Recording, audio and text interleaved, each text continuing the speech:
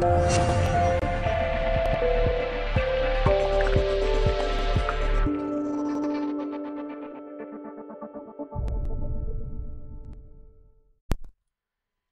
this video I will demonstrate how to view and print sales invoices and how to view and print customer statements. Go to the customer module, you'll have your customer list appear, click on the customer you wish to view or print statements or invoices from. All invoices raised to this customer will be shown under Invoices. Simply click on the invoice, you'll have the invoice appear on the screen and you'll then be able to choose to print that invoice. Generally the button is at the top right.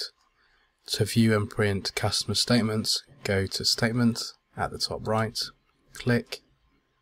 You'll then have a statement template appear. Here's our invoice.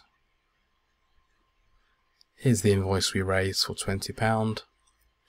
You can choose the start date and end date of the invoice, and you can choose to include or exclude paid invoices.